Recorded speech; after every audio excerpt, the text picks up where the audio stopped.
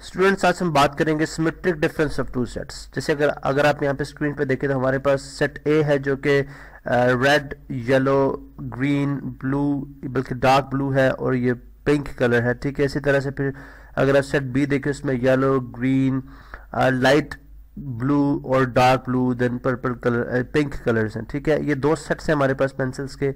अब हम इसमें सिमेट्रिक डिफरेंस यानी ए डेल्टा बी, सिमेट्रिक डिफरेंस को किस तरह से डिनोट करते हैं जी? डेल्टा इसका साइन है, ठीक है, like just like a small triangle, ठीक है, दिस इज कॉल्ड डेल्टा। अब अगर हमने ए डेल्टा बी फाइंड आउट करना है, ये किसके इक्वल होगा, इस पे हम आज डिस्कशन करेंगे। देखें, जब अमूमन हम देखते हैं कि हम डिफरेंसेस लेते हैं सिंपल सेट के डिफरेंसेस, यानी जब हम बात करते हैं कि ए सेट का अगर हम डिफरेंस लें सेट बी से, तो हमारे पास वो किसके इक्वल आएगा? हम वो एलिमेंट्स लिखते हैं कि जो सेट ए के अंदर हों और सेट बी के अंदर ना हो। अब अगर आप सेट ए के अंदर अगर आप एलिमेंट्स देखते हैं तो अगर रेड पेंसिल एक ऐसी पेंसिल है जो कि बी के अंदर मौजूद नहीं है, तो फर्स्ट ऑफ ऑल हम क्या करेंगे, यहाँ से हम रेड जो पेंसिल है इसको यहाँ से हम कॉपी कर लेते हैं। फर्स्ट एलिमेंट हमारा ए से बी का जो डिफरेंस होगा वो ये रेड पेन आ जाएगा, ठीक है। इसको चले हम यहाँ पे लेके आ जाते हैं, ठीक है। ये हमारा ए से बी का डिफरेंस है। उसके बाद अगर आप नेक्स्ट देखते हैं तो येलो कलर जो है वो येलो कलर इसके अंदर मौजूद है, येलो पेंसिल मौजूद है, नहीं आ सकती। ग्रीन देखते हैं, ग्रीन भी मौजूद है। फिर हम ब्लू देखते हैं, ब्लू भी मौजूद है। और फिर हम पिंक देखते हैं, पिंक भी मौजूद है। तो लिहाजा ए से बी का जो डिफरेंस है वो जस्ट एक रेड पेंसिल का है। इसी तरह अगर हम बी से ए का डिफरेंस देखें, ठीक है, बी से ए का डिफरेंस देखें तो यहाँ से हमें बात समझ आएगी जो वो ये है कि बी से ए का डिफरेंस क्या हो सकता है। यहाँ पे मैं वो ब्रैकेट्स और वो जो बाकी कैरेक्टरिस्टिक्स हम जो सेट्स के अंदर लिखते हैं वो मैं नहीं लिख रहा, just to make you understand, आपको कॉन्सेप्ट समझाने की भी हम बात करें। अब अगर हम बी का ए से डिफरेंस देखते हैं तो अगर आप देखें येलो कलर की पेंसिल जो है वो ए में मौजूद है, ठीक है, सेट ए में मौजूद है। ग्रीन कलर की पेंसिल मौजूद है, लाइट ब्लू कलर की। अब ये जो पेंसिल है ये सेट ए के अंदर मौजूद नहीं है, तो लिहाजा इसको हम यहाँ से कॉपी कर लेते हैं और ये फर्स्ट एलिमेंट हो जाएगा उस डिफरेंस के अंदर, this is the first element, ठीक है। इसी तरह उसके बाद हम अगर आप डार्क ब्लू देखते हैं, ठीक है, तो वो भी मौजूद है। इस तरह अगर आप पिंक कलर की पेंसिल देखते हैं तो वो भी मौजूद है। लिहाजा ए से बी का डिफरेंस ये आ गया और बी से ए का डिफरेंस जो है वो ये आ गया, ठीक है। अब बेसिकली जो सिमेट्रिक डिफरेंस होता है, जो सिमेट्रिक डिफरेंस होता है वो बेसिकली यूनियन होती है सेट ए यानी ए माइनस बी की और बी माइनस ए की यूनियन कहलाएगी, ठीक है। जो सिमेट्रिक डिफरेंस होगा जी वो क्या होगा, दोनों की यूनियन कहलाएगी।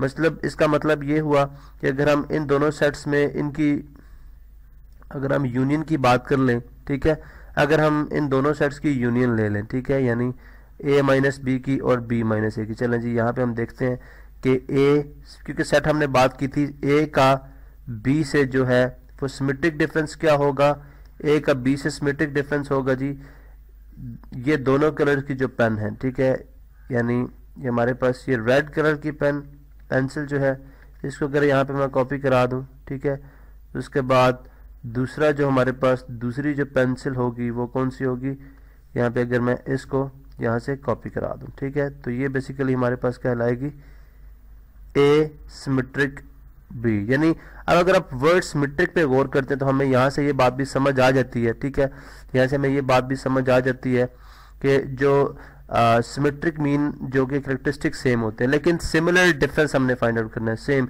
यानी अगर आप देखें कि ए से बी, ए और बी के डिफरेंस में हम वो एलिमेंट लिखते हैं जो ए में हो बी में ना हो, बी के डिफरेंस ए की जब हम बात करते हैं तो वो एलिमेंट जो बी में हो और ए में ना हो।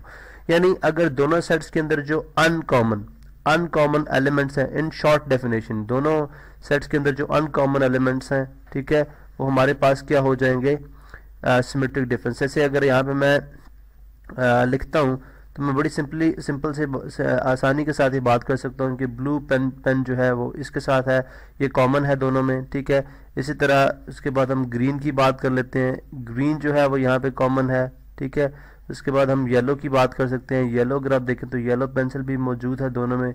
उसके बाद अगर हम पिंक की बात कर लें, पिंक जो पेन है, ठीक है, यहाँ पे मैं इसको भी शो करता हूँ, ये पेन भी मौजूद है।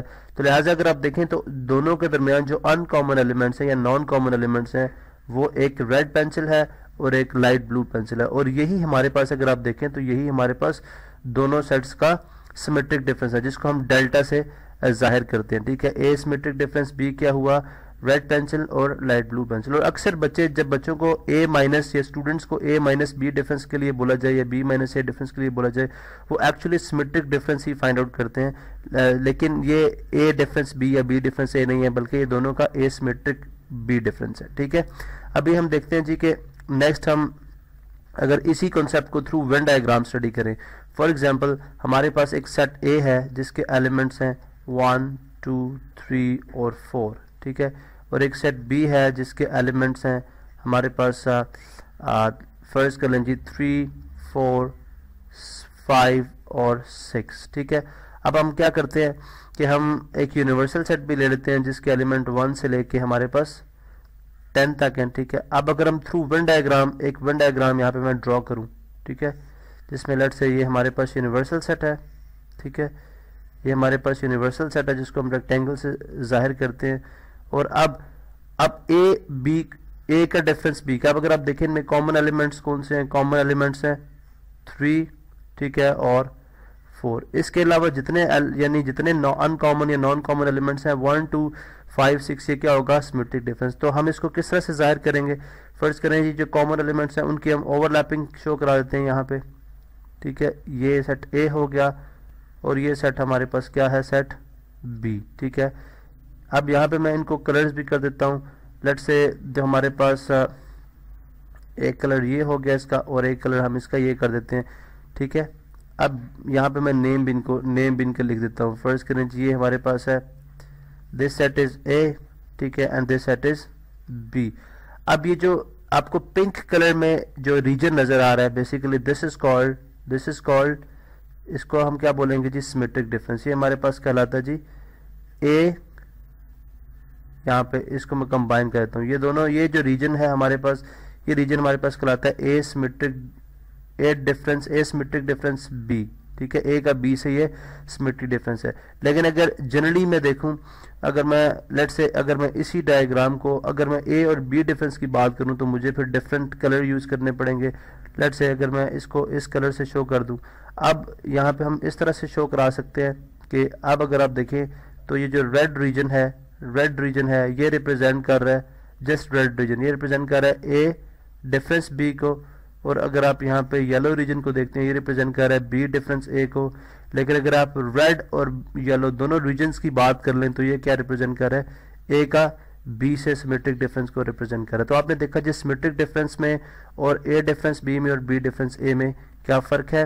ठीक है, इसी तरह से हम इस चीज़ को एक और अंदाज में भी पेश कर सकते हैं आपके सामने, यानी वो किस तरह से कि अगर आप ए सिमेट्रिक डिफरेंस में, यानी अगर मैं सेट ए और सेट बी की यूनियन ले लूँ, ठीक है, अगर मैं सेट ए यानी मैं ए का जो बी से सिमेट्रिक डिफरेंस है इसको मैं एक और अंदाज में भी पेश कर सकता हूँ। वो किस तरह से कि अगर मैं ए सेट की बी के साथ यूनियन ले लूँ, ठीक है, तो इसका मतलब है तमाम के तमाम एलिमेंट्स उसके अंदर आ जाएंगे। ठीक है, उसके बाद मैं नेक्स्ट में मैं एक सेट की बी के साथ इंटरसेक्शन ले लेता हूं, तो इसका मतलब है सिर्फ कॉमन एलिमेंट्स आएंगे। तो हमने बोला था कि अगर आप तमाम एलिमेंट्स में से कॉमन एलिमेंट्स निकाल दो, ठीक है, उनका डिफरेंस ले लो, तो पीछे आपके पास अनकॉमन एलिमेंट्स बच जाएंगे या नॉन कॉमन एलिमेंट्स बचेंगे। तो बेसिकली वही हमारे पास क्या होगा, ए सिमेट्रिक डिफरेंस बी।